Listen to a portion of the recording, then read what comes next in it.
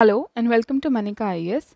So this is part 3 of lecture 2 internal security. In the previous lecture we read about the topic linkage between development and spread of extremism. Today we'll discuss the evolution of Naxalism or extremism in India. So first of all we'll discuss the ideological roots. Idea कहाँ से germinate हुआ extremism का, from where the idea of extremism came into being. Ideological roots. So the first and foremost, this idea was given by Marx.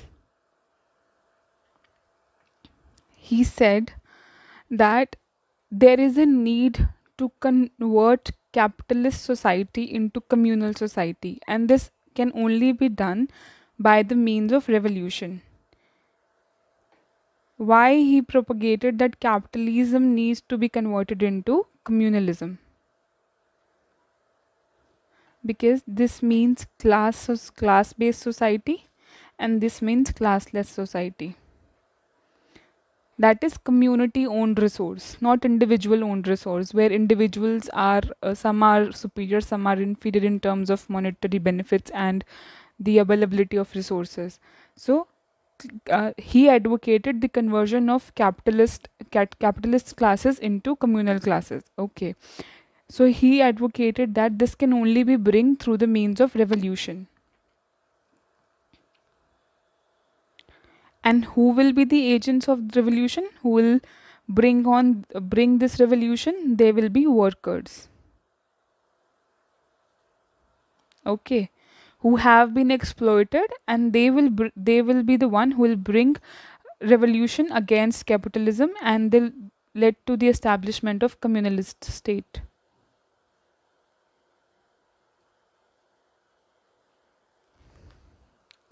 Now, this idea of Marx, that the Marxism theory was practically applied by Lenin in Russia.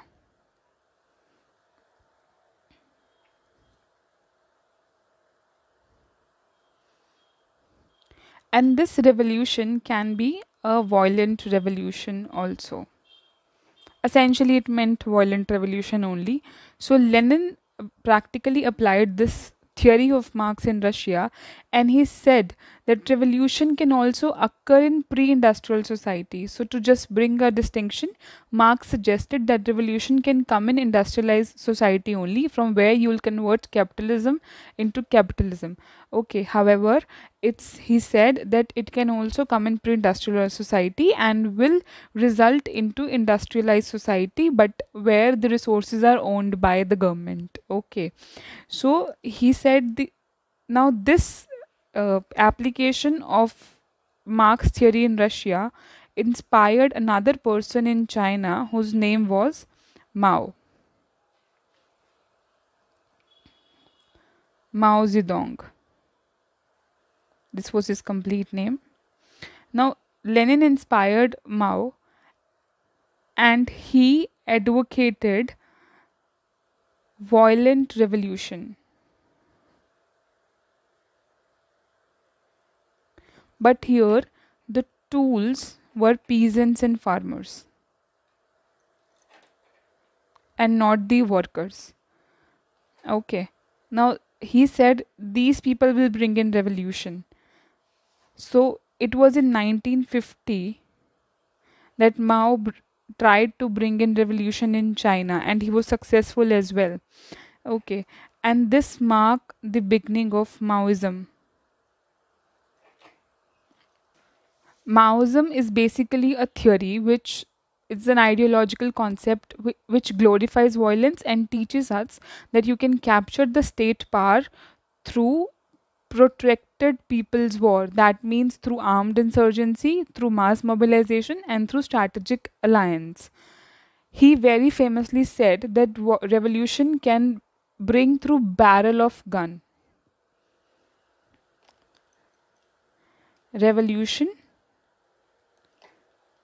can come through barrel of a gun. This was philosophy of Mao. Now, this philosophy of Mao, which was there in 1950s, inspired some elements in India, and these were extremist group, and this was the ideological root of Naxalism, extremism in India. So now let's discuss about the terminology. Whenever we read about extremism, we come across three, four words. What is that? Those are Maoism, Maoist,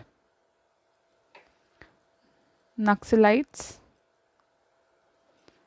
left wing extremist, and left wing extremism. Whenever you add ism, as we discussed, now it is an ideology.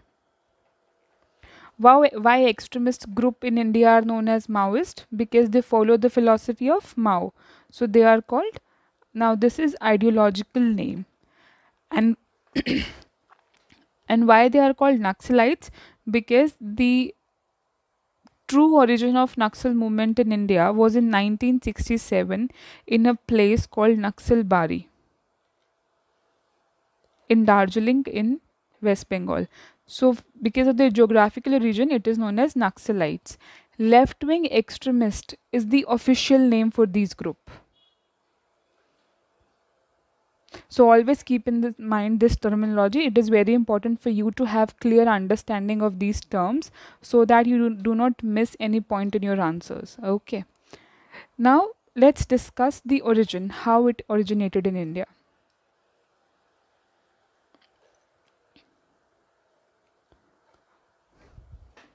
So the main cause was failure of implementation of land reforms.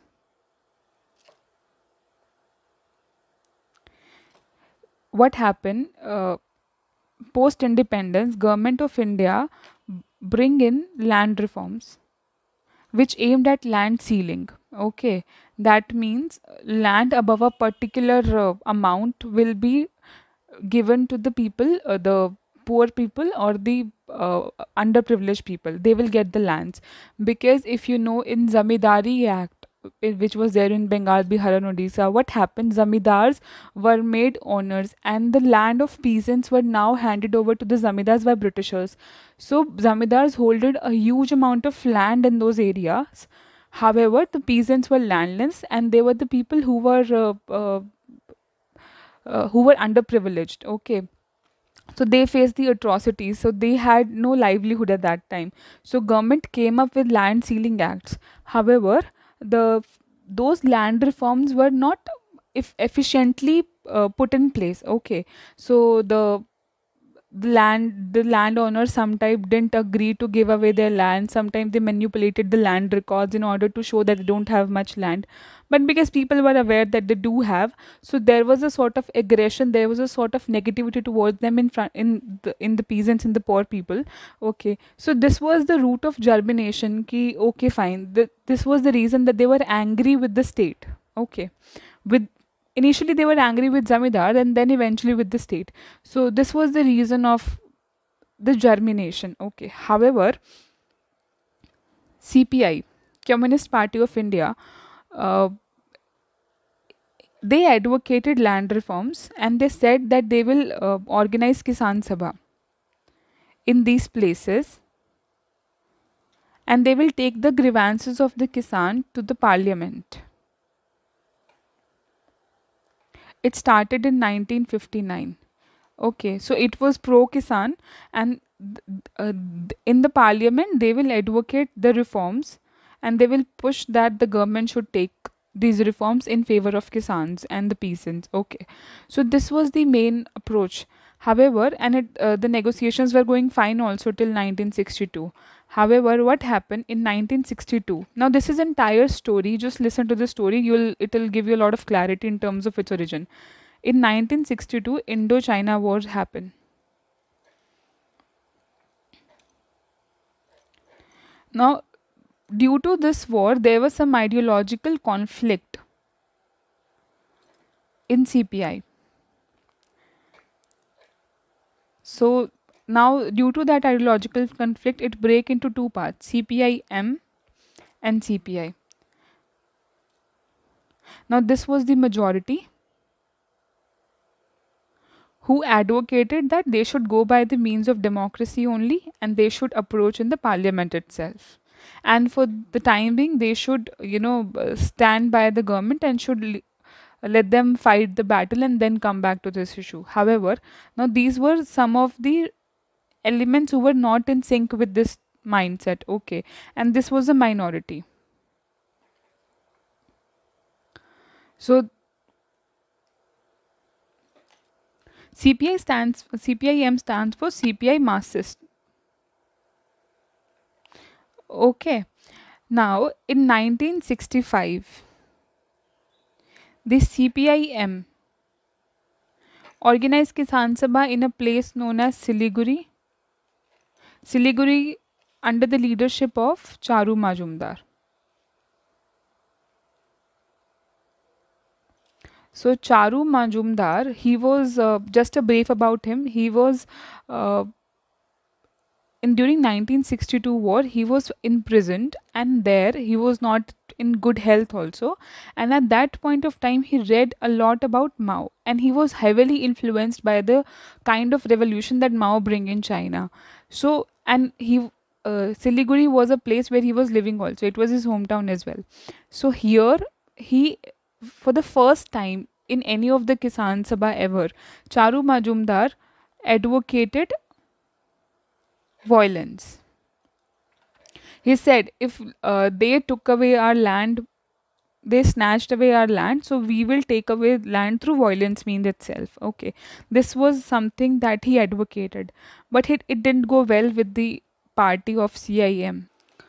But Charu Majumdar keep on expressing his violent views, and for the first time in 1967, what happened? A peasant won a case against a zamidar in the court, and court said, okay, this land is yours. Happy peasant went to the land and he started tilling his land. He thought now it's his land, so nobody can take away that land. However, the landowners, who were famously known as jotedars, they didn't let him take away the land that was given as per the as per the court verdict itself. Now this instigated a spark among the people who were already motivated by the speeches of Charu Majumdar. Okay. So now this led to a violent clash, and this happened in place of Naxalbari. ठीक है. Now this led to a violent clashes between the both the group, Jotedar and peasants.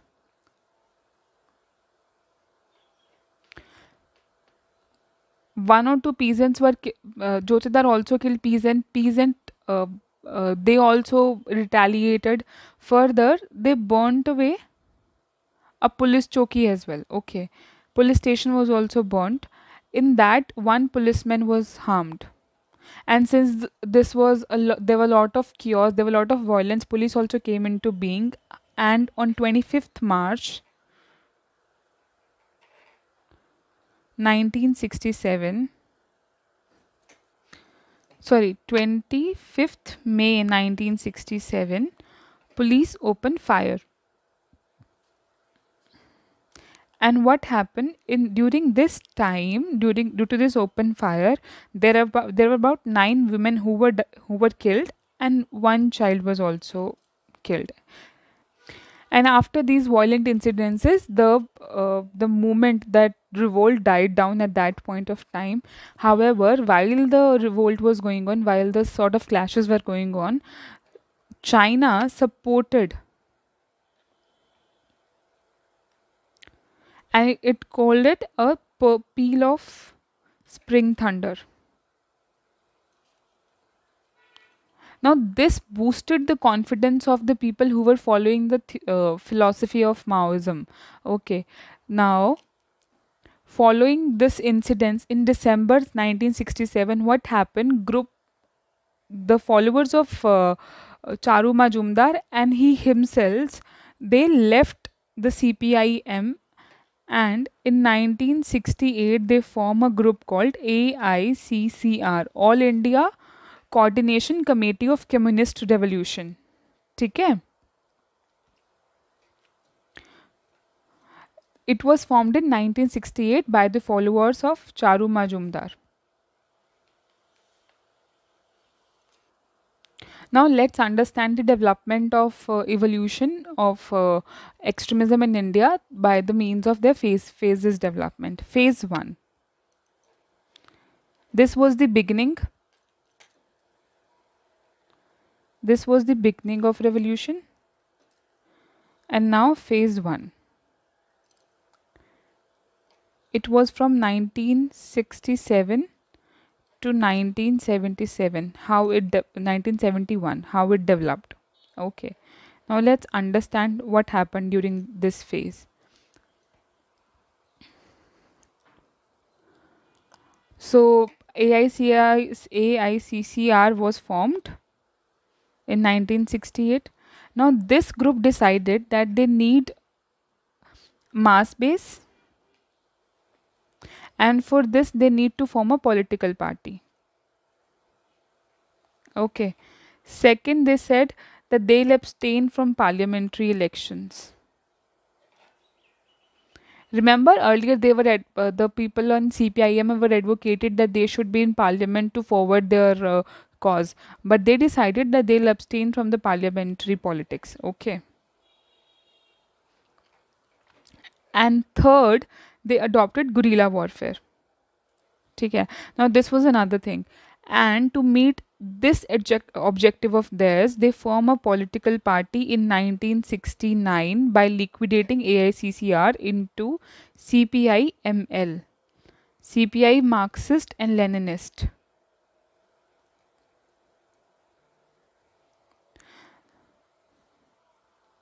Now during this time, what happened? The movement was largely restricted to the areas of Bengal, Bihar, Odisha. This was the area where it was largely restricted to, and its activities peak during 1970 to 71. Okay, this was the time where they peaked. However, knowing the menace, how it is going, government launched an operation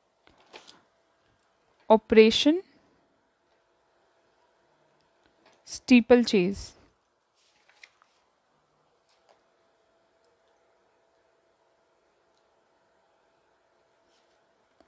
Now, in this operation, they decided that they'll do the encounters and they'll try to stop them. So, what happens, say, for example, how they planned the strategy is, if this is an area which is affected by Naxalism, okay, what they'll do, they'll mark the area as core area, and this is the outer area. This is the third layer. Now, what was their role approach? During in this area, the inner area, local police will be there and they will carry out encounters. Here CAPF will be there, and here they will put army officers. Army will be there at the exit points, and the aim was just to instill fear. However, this operation steeplechase was proved to be a failure because they could not arrest or encounter any of the higher members of the Naxal group, and they couldn't arrest Charu Majumdar, and the reason for the failure was the government declared their plan beforehand. Okay, so that was one reason for its failure. However, in 1972, okay, all the violent thing that happened, he was removed from his party. Okay, and during that time, government could get hold of him, and he was arrested, and he died in the prison. Okay, now the death of Charu Majumdar created a void in the Naxal movement for about 8 years, and the next phase of Naxal movement began in 1980 to 2004, phase 2. What happened in this phase was, First of all, understand the reason for void. One was his death. Second, we had two back to back emergency being declared by the Indian state. Okay, so emergency was there. But in 2000, in what happened in 1975, MCC was born from CPIML. ठीक है. So it saw a rise of two important organization. One was MCC, another we'll discuss. MCC means Maoist Communist Center. Communist Center. This was born out of CPIML. ठीक है. And it was largely there in Bengal and Bihar. This was operational areas. Okay. Second was People War Group. People's War Group. This was formed in 1980 in Andhra Pradesh. Now, Andhra Pradesh was another addition to the spread of geographical area. Okay. And it was found by Kondapalli Sitaramaiah.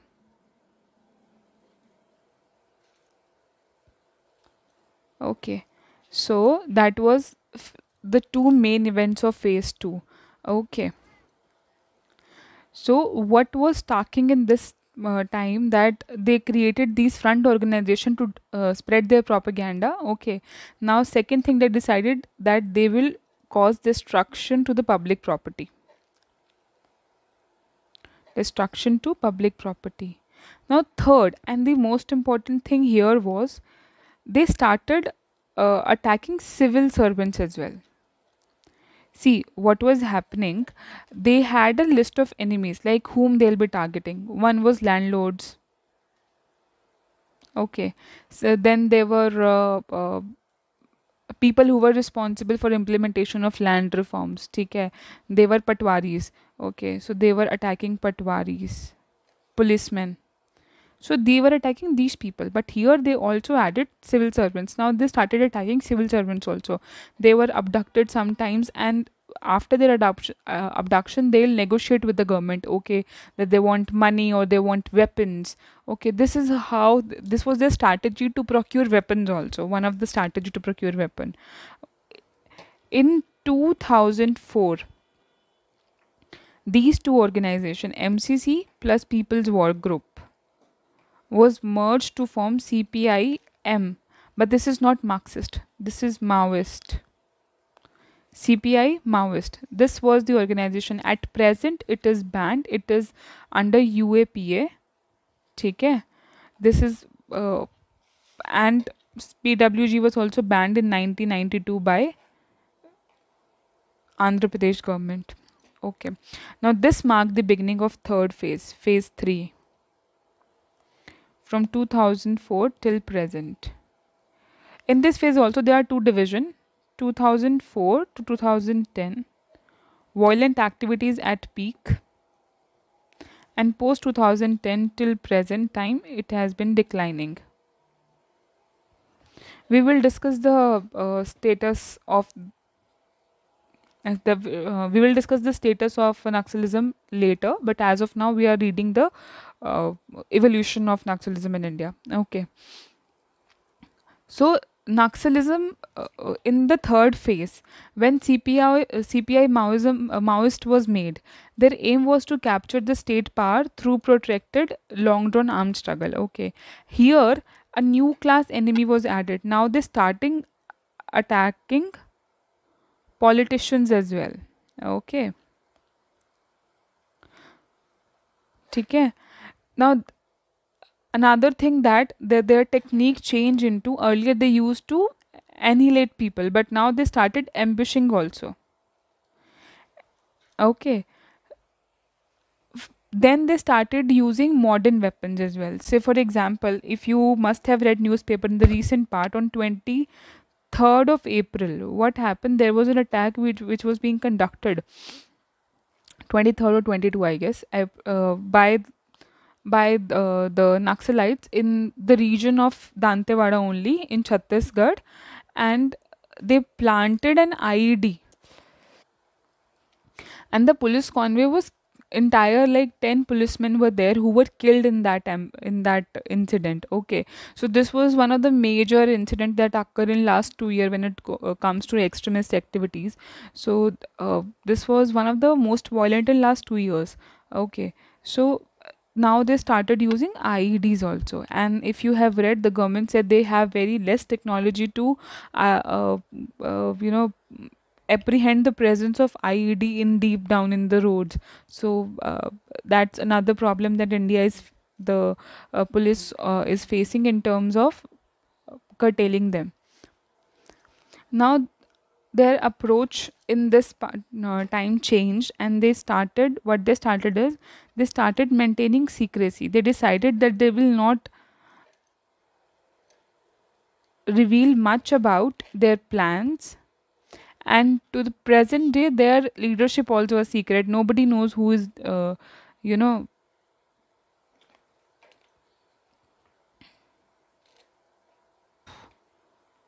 who is their leader. Okay, second, they now what they do is they loot police weapons. And as we discuss, ambush. Okay, so the government, they rely on, earlier they used to rely on resources or some leadership, the planning that they used to reveal. Now they rely on pattern analysis.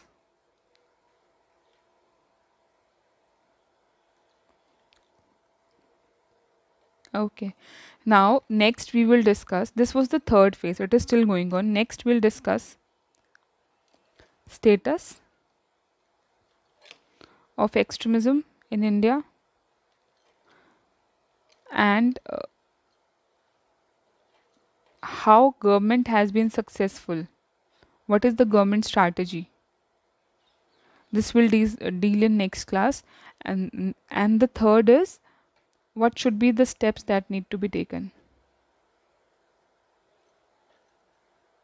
So I forgot to mention one thing, the area where the extremism is there, the area of their presence is known as red corridor.